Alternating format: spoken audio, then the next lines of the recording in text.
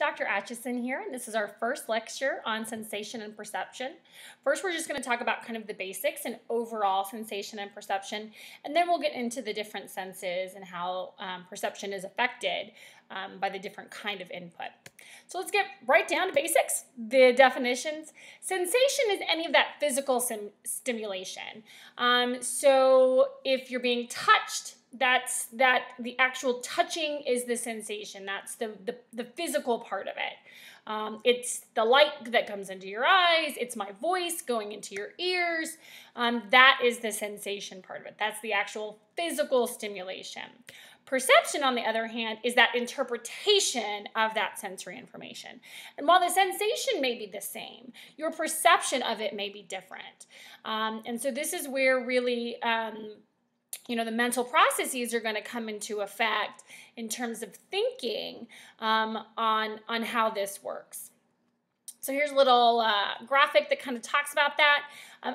Again, doesn't matter what the sense is, doesn't matter if it's hearing or seeing or touch or taste or smell or any of the various other sensations, that input, that stimulation going into your brain is that sensation part of the puzzle.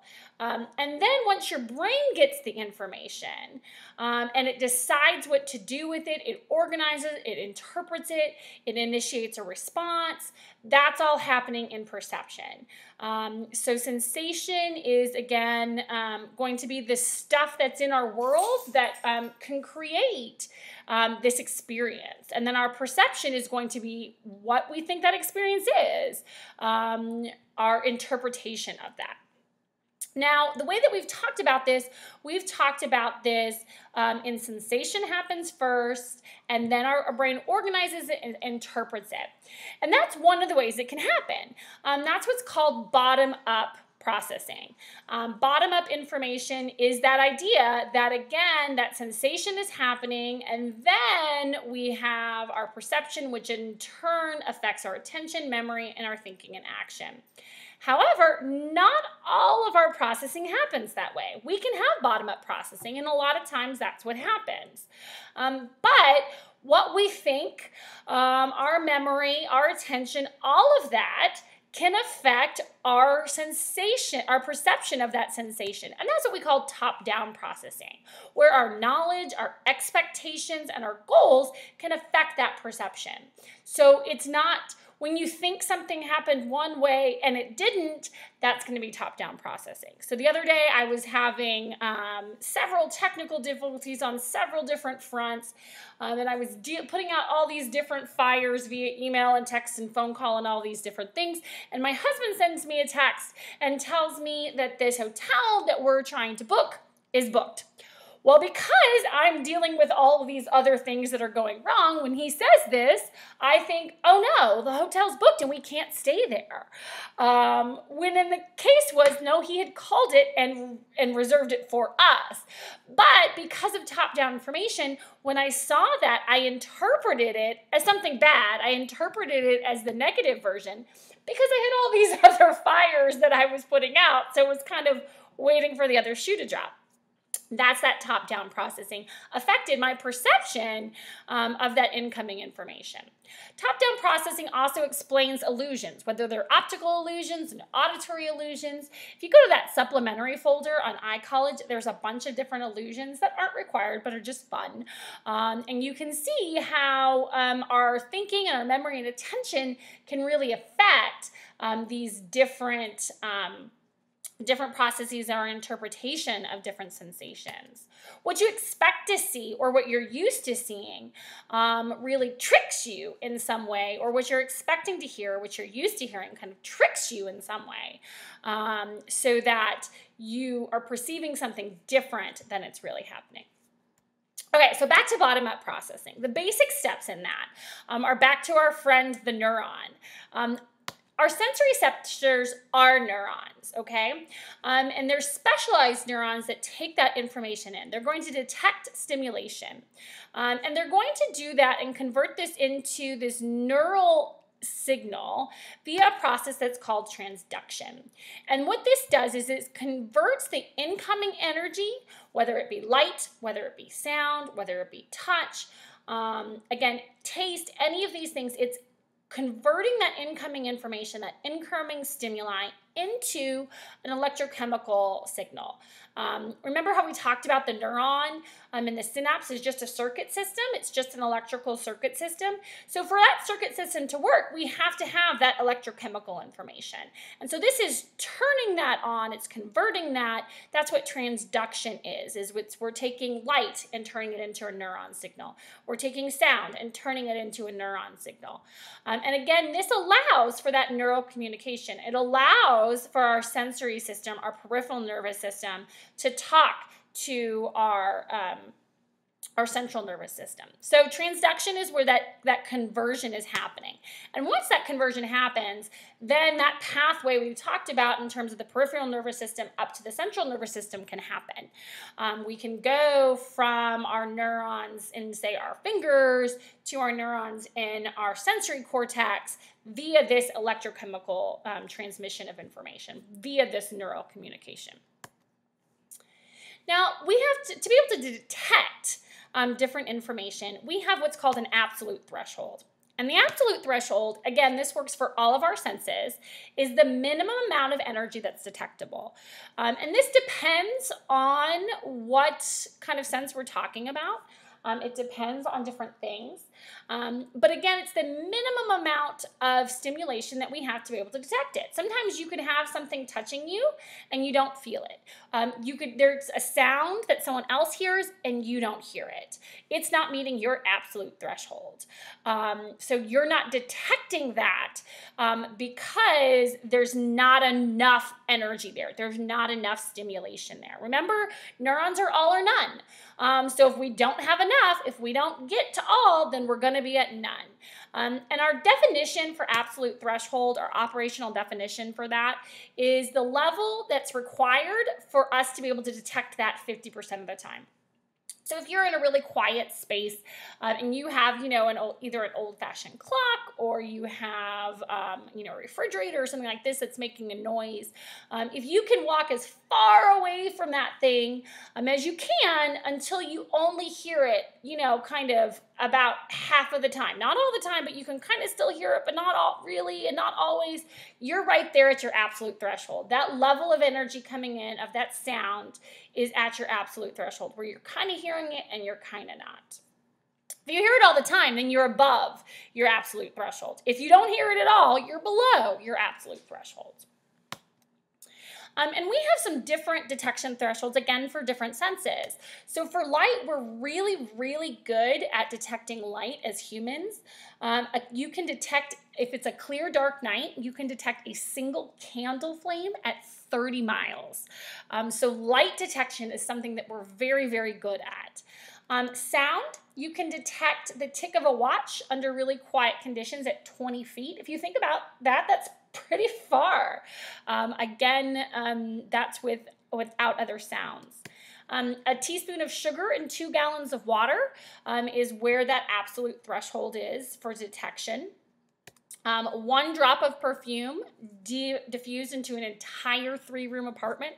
So you can see how if you've done like 5 sprays of a perfume, it's going to could be overpowering in a small space. Because again, we have such a detection for these smells. Touch, we're really sensitive to that. A wing of a bee falling on your cheek from a distance of 1 centimeter. So we're talking about something very, very light, falling not very far at all. And your cheek is going to be a very sensitive area because it's on your face. So that wouldn't necessarily be the same as a different part of your body, but here on your face, you've got very sensitive receptors.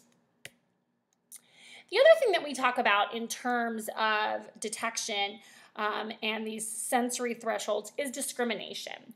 And that's being able to tell the difference between 2 stimuli. So a difference threshold is the minimum amount of change that's in a stimulus that's detectable. So again, this is any stimulus. So the light's brighter. What's the minimum amount it has to change for you to be able to detect that it's actually brighter? Or can you not tell the difference? Sound. So you tell someone to turn the volume up. My daughter does this to me all the time. She's like, can you turn the volume up? And I turn the volume up one because I don't really want it any louder in the car.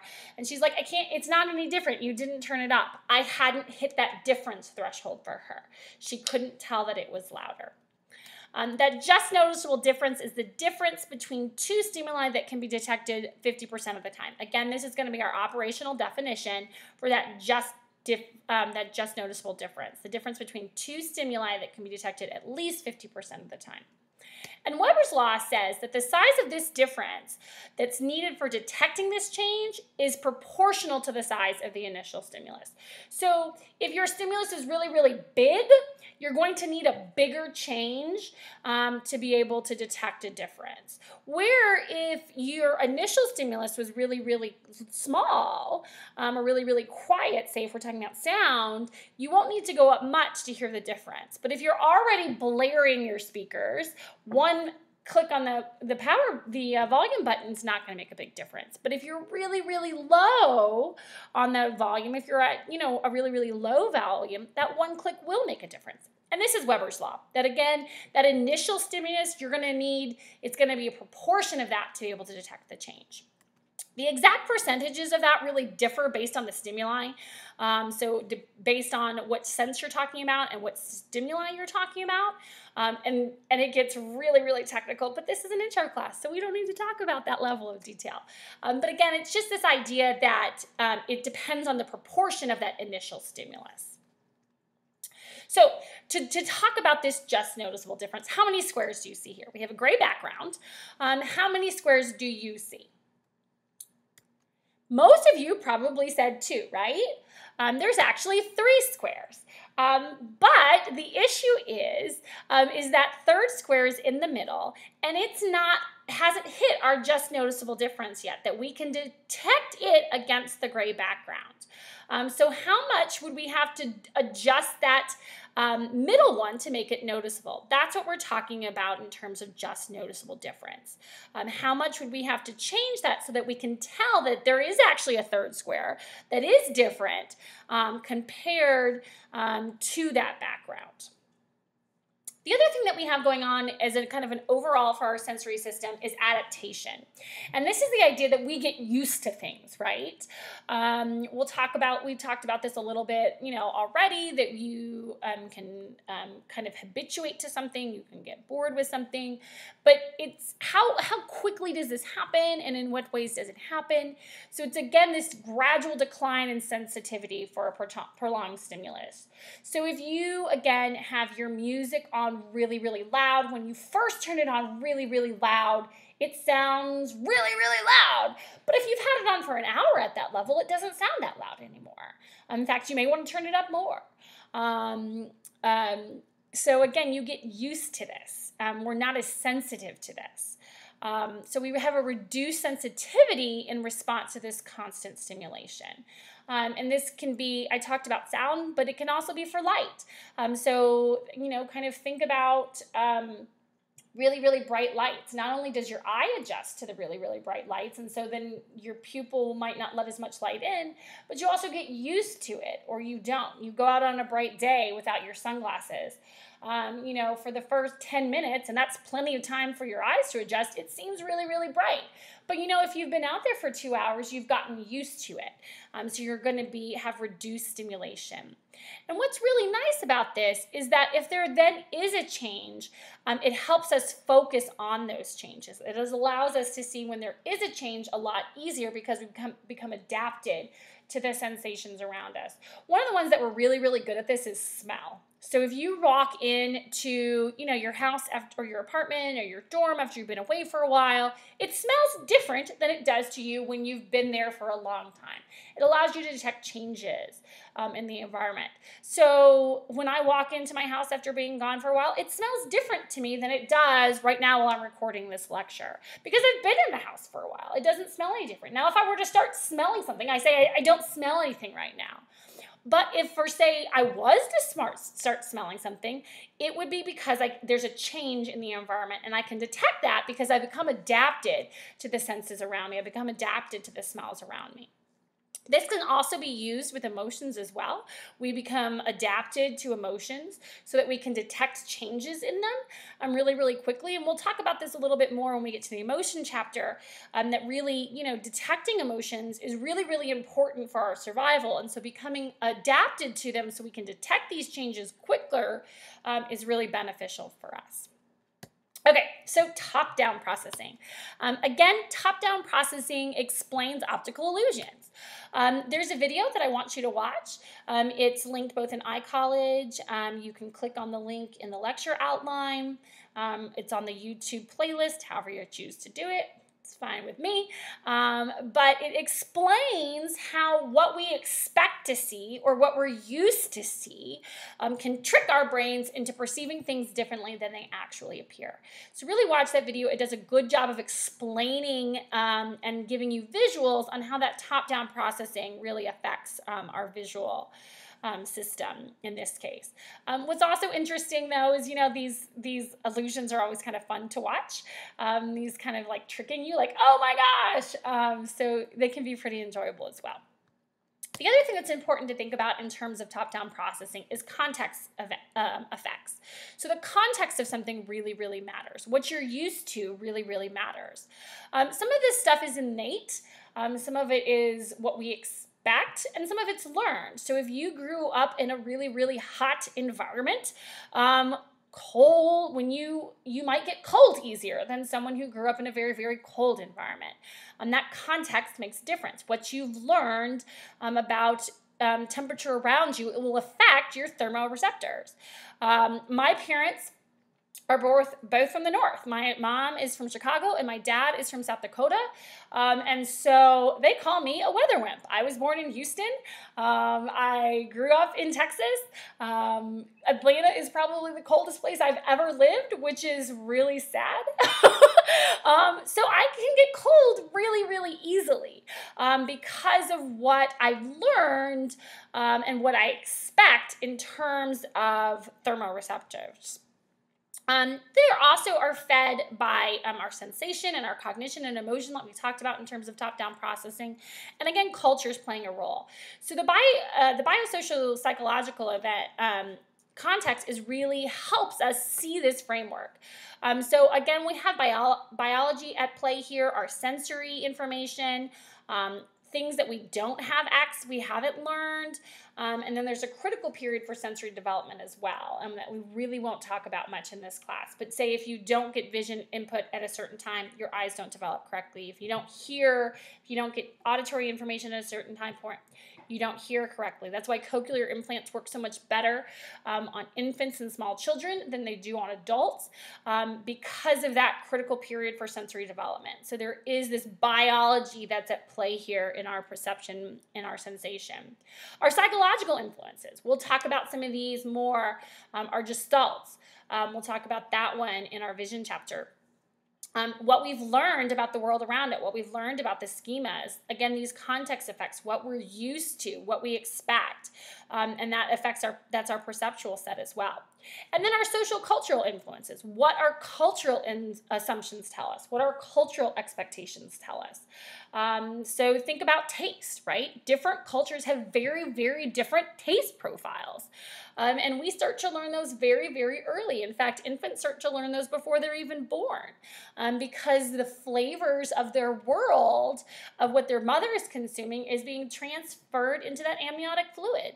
And so they're learning these cultural expectations on taste very, very early. So if you grew up eating spicy food, then spicy food doesn't hurt your mouth. If you grew up eating bland food, then it does.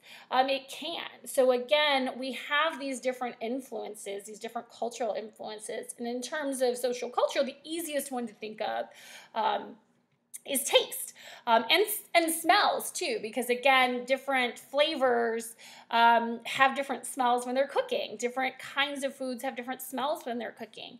And so it's something that smells different to you may not smell different or unpleasant to someone else because they have these different social cultural influences. Okay, so that ends our kind of broad overview of sensation and perception. We're going to start talking about the various different sensations we have, and the first one we're going to talk about in the next lecture is vision. Thanks.